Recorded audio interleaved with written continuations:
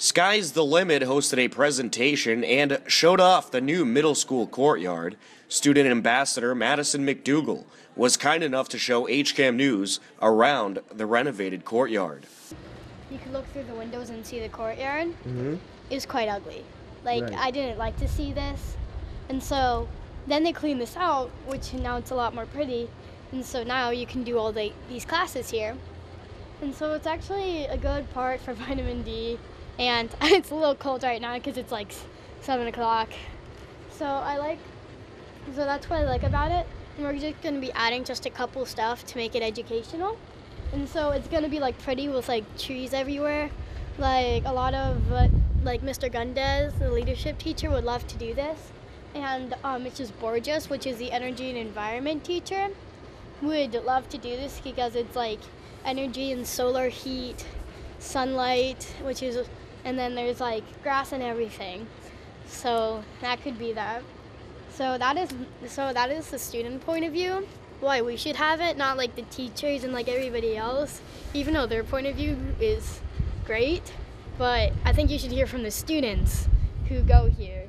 So I really like how it's cleaned out and pretty, and so we would use it probably about September. Can't really do it in the winter, it's too cold.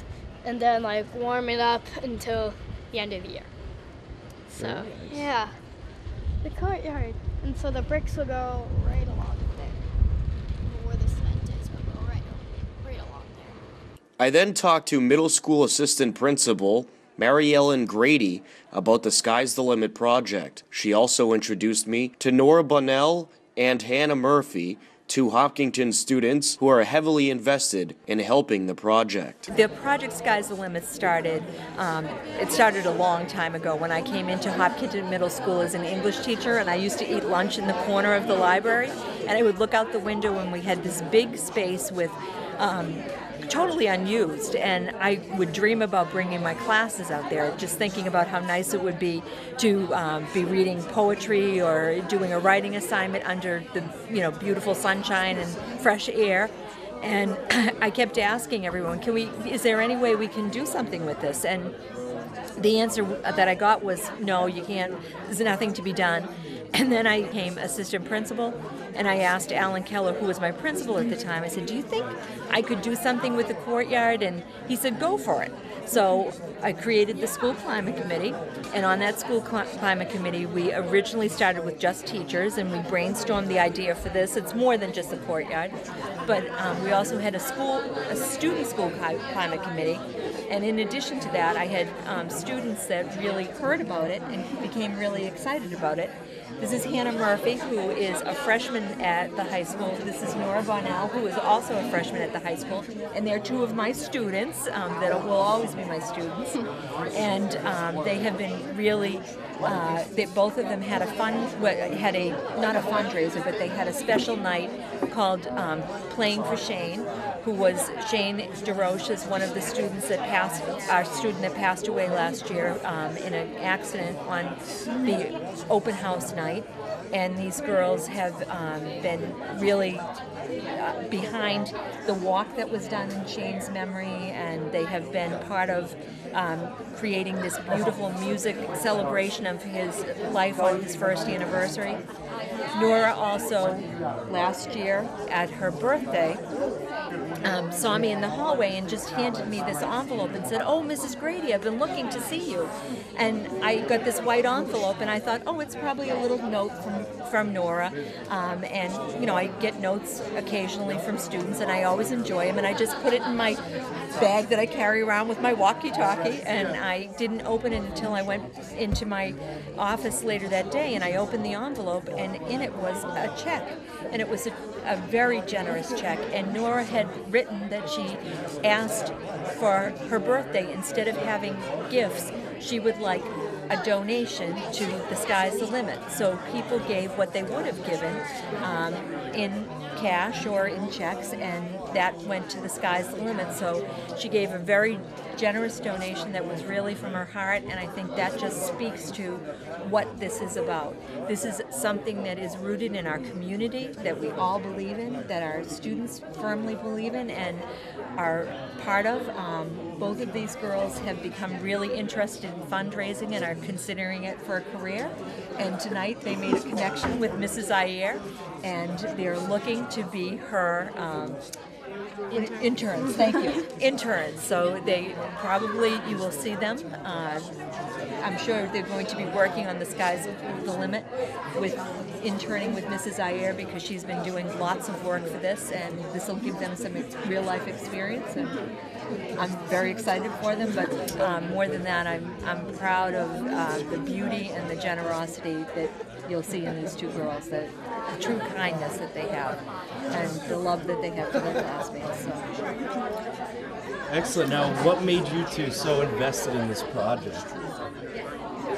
Well, I've always been really close to Mrs. Grady ever since 6th grade, and when she introduced the project to me, I just thought it was a great idea, and I think that it's a really awesome way to get students to learn in a different way and in a different environment.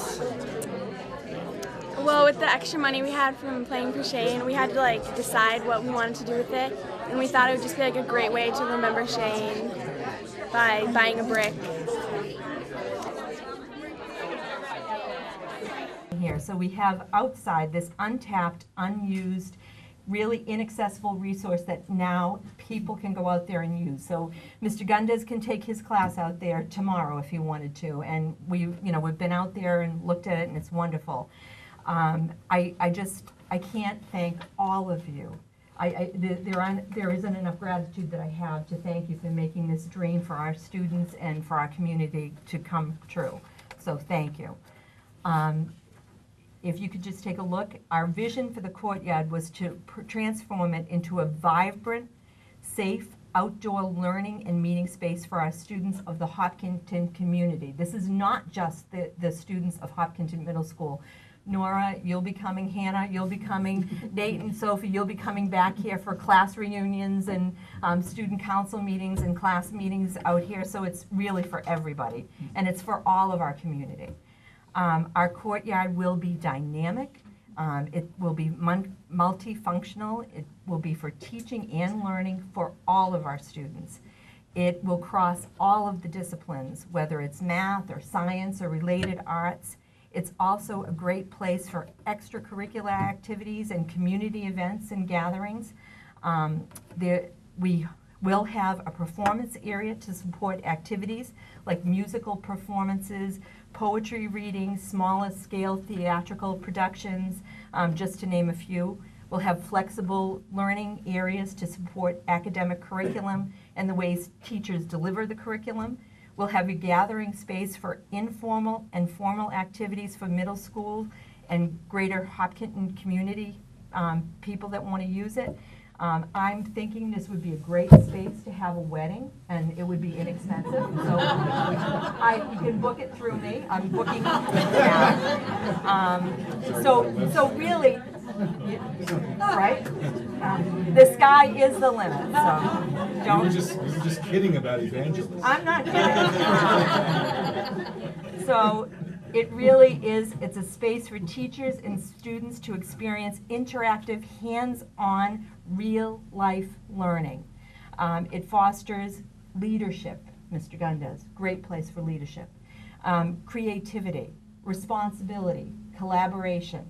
It builds a sense of community, because our kids are going to be out there. They're going to be maintaining this, so that it'll be their community. It will bring ownership and pride and environmental responsibility. Everything will be green. It will encourage social and interpersonal development. It enhances critical thinking and problem solving. So all of those things. Think about how we can use it. You don't have to take my word for it. Although I would hope that you would. I have read about courtyards. I've read so many things about courtyards. You have no idea what you can do with this. The space that we are planning is not only intuitive, but it is grounded in research. The topic has been studied and underscores the many points that we have just made. I'd also, I want to take a few minutes to also bring Mr. Gundes, who is going to represent our faculty on some ideas of things that they will use this for. Mr. Gundes is right now an innovative leadership teacher. He has brought that to our middle school. He's done it many years with our 8th grade group through the Leadership Academy and is now bringing it through 6th through 8th grade. He was a science teacher here for years, and he is going to enlighten you on how our faculty will use it. He's somebody I'm very proud to call a colleague and, more importantly, a dear friend. So, Evan, take it away. Sure? You got it. So, as teachers, we are just pumped for this thing. And as a science teacher, I don't use podiums very well, so I'm just going to hang out here. As a science teacher, I remember for years and years teaching here right on that side of the courtyard in our classroom, faced the courtyard, and we just looked at this thing, go through the seasons of the courtyard and see the snowfall and then the flowers bloom and the grass come and die. And it was just this wonderful space that we were always looking at, and everyone always, I always had students ask, Mr. Gunders, what do we use that space for? How do we get out there? And I never knew the answer.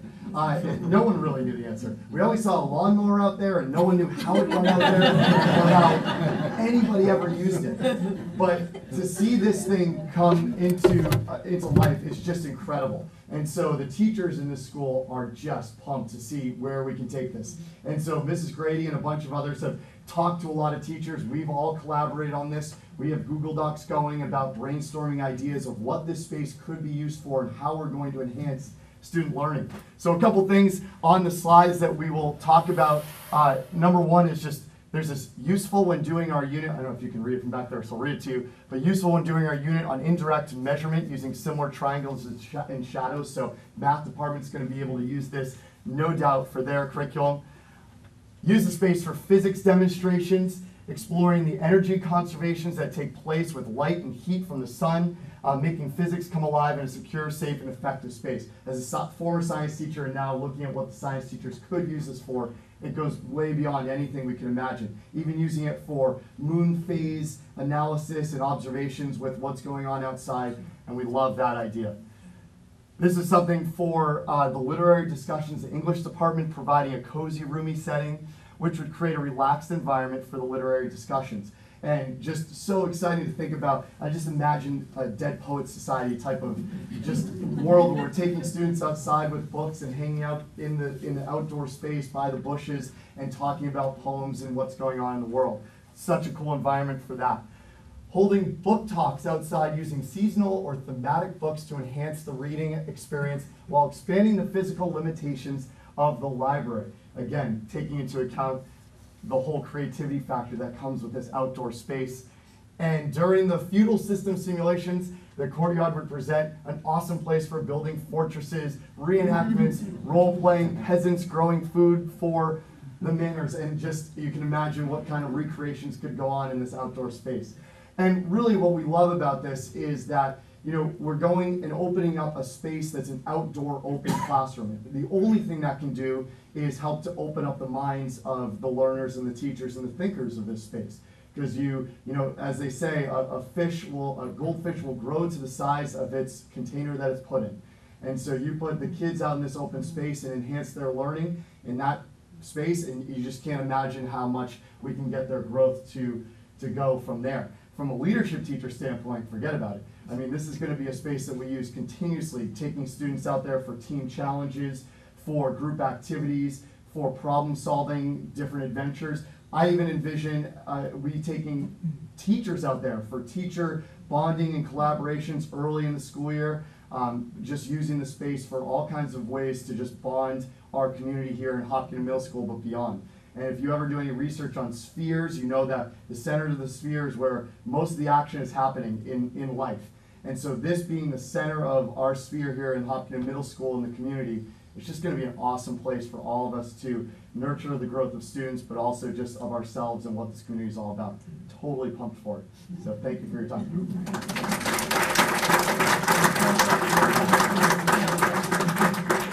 I cannot tell you how happy I am to tell you that $135,000 later, we have completed phase 1, and it was all completely done by private funds. So I've never been happier to see 3 doors in my life. So it's really, really a wonderful thing. So I'm going to step back a little bit and tell you how we got to this point. Last fall, we really got this finally off the ground. We determined that this project needed to be divided into 2 phases. Phase 1 was simply getting access to the courtyard, putting in doors, clearing the space so it was usable. Phase 2 was going to be the actual interior of the courtyard, the design, the creation, all the fun stuff was going to be phase 2. We determined this was going to take us about 2 years. So last September, we really got the ball rolling and trying to just simply get the designs ready for the construction of these doors and all the code and all the regulations and everything that had to be involved with that. This took us the full 9 months to raise the funds and to organize ourselves so we could get this done. We could not have done this without a lot of the people in this room and a lot of people that weren't able to come. But I want to start with Bob Keeley in the room. He gave his company is Diversified Project Management. He introduced us to one of his associates, Frank Kennedy. He worked as a consultant for us and basically helped us with the whole concept of project management. If I had maybe had a kitchen redesign, maybe I would have been helpful in this project, but it was a whole learning process for me on how to start and begin and end a construction project. So Frank was really helpful with that. But really, one of our biggest sponsors here is Tom Dawson. Tom provided all his architectural services pro bono. He worked tirelessly. How many different redesigns did we do? How many different meetings did we have with the building inspectors? Mike Shepard is here. Thank you so much, Mike, for all your help. And Chuck Kalick. I mean, we couldn't have done it without you. We were, learning along the way, but Tom was helping us with all this stuff. And we were getting to the point where we could finally, finish the designs. We finished these designs probably late spring. At the same time, we were fundraising because we needed to raise all these funds so we can start construction.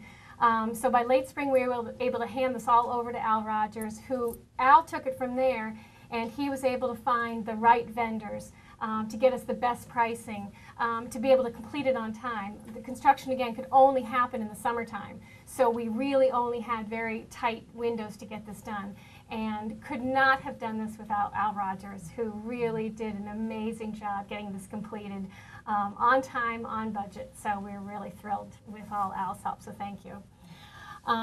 Really quickly,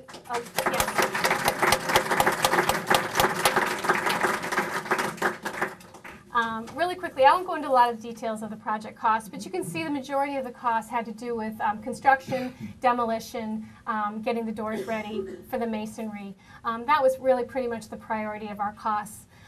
We also have the cost, simply the cost of the doors. We have the heating, the HVAC costs.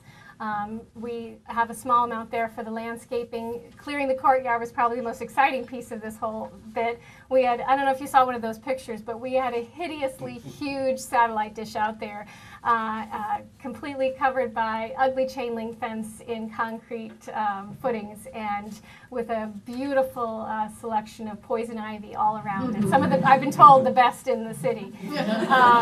So we got that cleared, we got bushes and shrubs cleared, and so it's just one big open space, and the plan was that the kids were going to have access to it this year. So we would, we'd be able to see some, reap some benefits from what we've done. And then we're obviously ready for phase 2, which is going to be the exciting part. So I'm going to pass this on to Kim now, who can discuss the interesting parts that we're working on now. So thank you very much. So as Ann said, we've got phase 1 done. We're estimating that's about 60% of our project. 40% to go. We're estimating that we're starting with about 100,000 that we're estimating to get our primary goals done. We're going to, as you can see, the details, that includes a performance space, flexible learning areas, gathering spaces, all the furnishings and equipment that we need. So with a total of 235,000. Okay, so this is where we're at. We've been working all along. We're in several stages of design. If you noticed over before, there's our preliminary design of all of our initial vision of what we want in the courtyard. Now we're kind of scaling it down, or not even scaling it down, we're making it realistic. We've got a group of teachers, students with our design committee working out right now the details of exactly what we want to be in the courtyard. So we're in the process of that. What we do know, to make this manageable for us now in this part, we have 2 stages for our second stage. And the first is our performance area. That's our main goal to get done first. It's in memory of Shane DeRoche. As many of you know, a large portion of the donations came in his memory. And we're going to dedicate the stage, the performance area to in his memory. So that includes the audio-visual features, lighting and sound. We'll get that done. If you'd like to see, I don't know if you noticed over before, we have a very preliminary design that Tom has worked up for us for that performance area. Then we'll do the landscaping, the walkways. That includes all the bricks that many of you in this room have already bought. Make sure we have our accessibility, with our ramps and our signage. And then we'll move on to stage 2, and that's the flexible learning spaces, our classroom gathering, and get the extra elements that we want, that everyone wants to have in there. Our main goal is flexibility, so we can have performance, so that we can roll things in and out and have classrooms in there, have it very multifunctional. We've got great ideas. We've got a lot of people involved in it. Anyone here in this room, I'll just put a plug, this isn't in my speech, but anyone who is interested in design, who has a background, wants to help, you are welcome to join us on our design committee, give us ideas. Each person we talked to, we've toured a lot of different courtyards, we've done a lot of research. We learn great things every single time, so we're trying to take the best of and make sure it conforms with everything our teachers and students and community wants. The things I want to talk about to this point are the success that we've had to date. In addition to covering all the Phase 1 costs, which, as we mentioned earlier, were $135,000, we have an additional $27,000 in commitments, including cash donations, written pledges, and planned special events, and that's occurred since September 2014, and those are earmarked for Phase 2 costs. That results in a grand total of $162,000 that we have raised to this point. And that represents approximately 70% of the funding that needed to complete the project. I'm also pleased to note that we have more than 30 active volunteers who have joined forces to support this effort. I also want to acknowledge Dr. McLeod, our superintendent, who is here tonight and has been incredibly supportive of this project, and we've been meeting with regularly to update her on the progress. I'd also like to thank Jean Birchman from school committee, who's here, and the school committee has been very supportive of our efforts, and we've been keeping them informed of our goals to this point. So thank you both for being here this evening.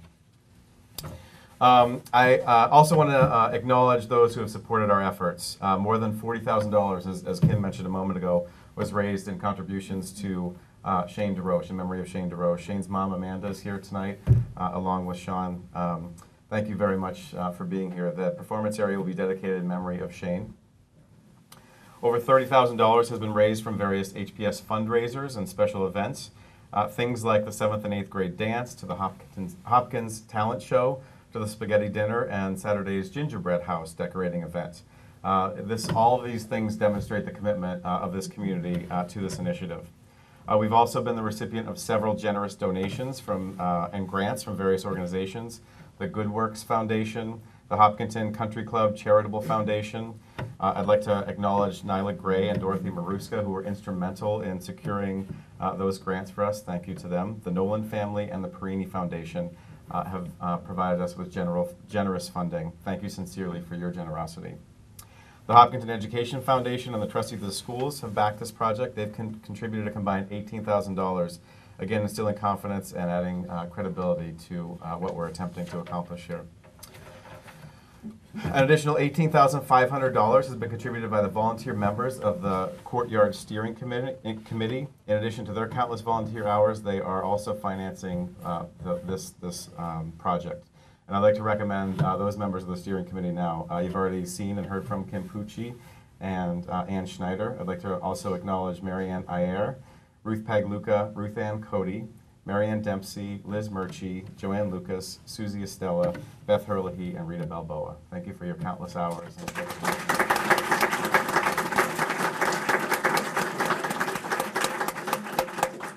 We also had the opportunity to have 3 marathon runners last year raise funds on behalf of the Courtyard Project, including Kristen Mercier, one of our math teachers here at Hopkinton Middle School. And as you likely have seen signs all over town, our Buy a Brick program is going strong, and it's raised over $11,000 to this point. Also, we received support from various community events and from Hopkinton businesses and organizations.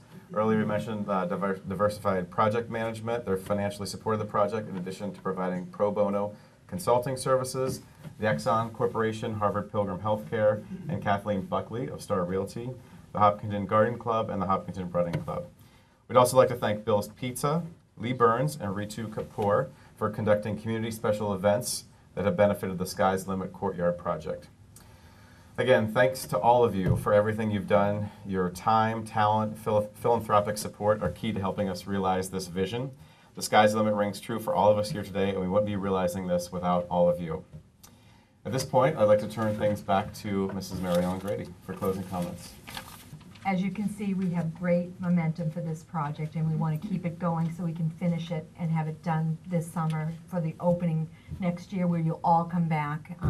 Chaise Lounge with your name on them, all of them, ready for you. I really do. I want to thank all of you from the bottom of my heart. This is like something that has been such a passion of mine, and working with the students in these schools. I'm looking at some of my students that are here tonight, and I'm just so thrilled. They have been so they've been monumental in working for us. Sophie and Nate have been presenting at school committee since the get-go. And Nora Bonnell and Hannah Murphy have been unbelievably generous, personally generous, and doing things for our for us. So this is something that's really important.